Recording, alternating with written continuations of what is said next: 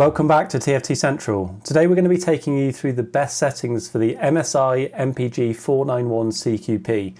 We've recently reviewed the screen, that's linked in the description below, so check that out if you want to know a bit more.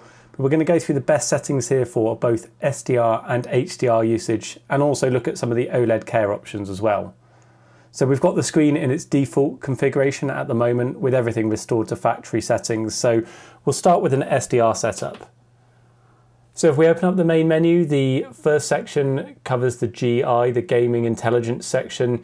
You can obviously enable KVM or any of the gaming settings here if you want to. We're going to leave those as they are for now. There's two options for setting up SDR usage, and you're going to access these through the Professional Pro Mode setting. So you'll see there's a range of preset modes here for Pro Mode. There's also some additional settings in the Game Mode. So those are just other preset modes. So they operate as an alternative to the professional modes. They could all just be in the same menu, but they've been split into two different sections here. So whichever you activate last will be the option that is live for you on the screen. So for instance, we're going to switch this to user. You'll see it switches to user. If I go into game, I can change that to FPS. You'll see it looks different. But then if I go back to professional, I change that to user again, it will activate that. So for SDR usage and the most accuracy, we're going to set up two modes. We're going to use the user mode for the full wide color gamut of the panel, and we're going to configure that as best we can. Or the alternative is to use the sRGB emulation mode, which is also available. So first of all, let's set up the user mode. So we've selected user here. In the image section, we're going to change the brightness down to a setting of 30. That will give you a luminance of around 120 nits. Alternatively, you could go for 41 if you want 150 nits, or 60 if you want 200 nits. So we're going to go for 30 for 120. Contrast can stay on its default, that's fine. No need to change sharpness. Color temperature, we're going to move to the customization menu. And you'll see that the screen goes a little bit darker initially. What we're going to do is we're going to raise each of these channels up to their full 100. Otherwise the screen is artificially dark. And this will get you to a starting point similar to the preset color temperature modes. And then we're just going to make one change here, which is to lower the blue channel down to 99. So that gives us 100 for red, 100 for green, and 99 for blue.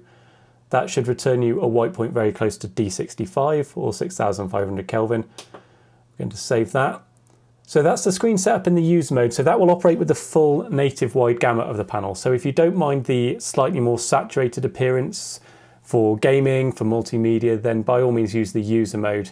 If you want a more accurate setup for sRGB content and SDR content, then the alternative is to go into the Pro mode and select the sRGB emulation mode here. So that will emulate and clamp to the smaller color space of sRGB. You may also want to potentially use Adobe RGB, or maybe even Display P3 if you want to specifically work in those color spaces. But for SDR, sRGB is going to be the most applicable. You'll see that the color changes quite significantly. That's because it's now operating with a reduced color space. In the image section, you don't actually have access to change the color temperature anymore, but thankfully the default is very close to D65 anyway, so that's good. We are going to just change the brightness control again though.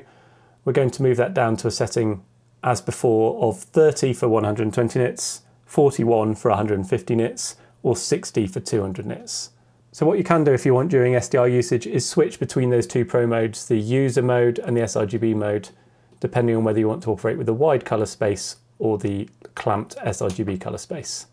For HDR configuration, we've enabled HDR in Windows. As we've said before, we'd only recommend enabling HDR when you're actually going to view HDR content. So we've enabled that in Windows, and you'll see that at the top of the menu, it now says that HDR is turned on. A lot of these settings are now unavailable, although at the moment there is a bug in that the Pro mode that you select in SDR also carries through into HDR mode. So what that means is if you were using the sRGB emulation mode, you'd want to change that back to the user mode for HDR, because otherwise you're going to be artificially clamping the color space, which you don't want for HDR content. MSI are working on a firmware update to address this, so in the future you won't need to bother switching, but for now just switch back to the user mode if you're not already using it when you're using HDR input. In the image section you'll see that brightness and contrast are now unavailable. The only other setting you might want to play with here is the display HDR mode. You'll see there's two options for true black 400 or peak 1000. You'll find a link in the description below to an article that we've written recently where we've studied these two modes in detail. We found that actually the true black 400 mode can look brighter in some situations, but it really depends on the content, your average picture level and things like that. The peak 1000 mode will allow you to reach up to the full brightness potential of the panel, although it is a bit darker at the moment in some scenes, so maybe experiment with those two modes depending on your content, or check out our article for more updates on that topic. But there's two modes there that you can choose from depending on your preference. There are a few other generic things that you might want to change. So in the gaming menu, you can play with the night vision, AI vision, those kind of gaming enhancements if you want, of course. Adaptive sync you may well want to turn on if you want to use variable refresh rates for NVIDIA G-Sync or AMD FreeSync. If you experience any flickering, particularly in darker content, then you may just want to disable adaptive sync here as well. In the settings menu, there are a couple of things you could change. So here you might want to enable HDMI CEC. That will mean that when you input an HDMI source, like a games console or something else connected, when you power that on, the screen will automatically switch over to that input. So that's quite a handy feature, we think, and then it will automatically switch back once you disable that input as well. So we'd like to turn that on. You can obviously turn on USB Type-C powered delivery if you want to here, if you're using that as an input. The other settings we want to look at are in the MSI OLED Care section. So we want to turn on as many of these as possible to help mitigate the risk of image retention and burn-in. So pixel shift you can't actually turn off, but you can change the speed of this depending on whether you find it problematic or noticeable during use. Have a play around with that. We'd probably just stick on the slow setting for the least distracting shifting of the image. Static screen detection, we probably turn that on. That will obviously just detect if there's static content on the screen and then dim it after a period of time. You can adjust the delay time, the time required, those kind of things here as well as the reducing level as to how much it is dimmed here as well. So experiment with that as well. Multi-logo detection, that will detect static elements on the screens, head-up displays, other logos, and dim those.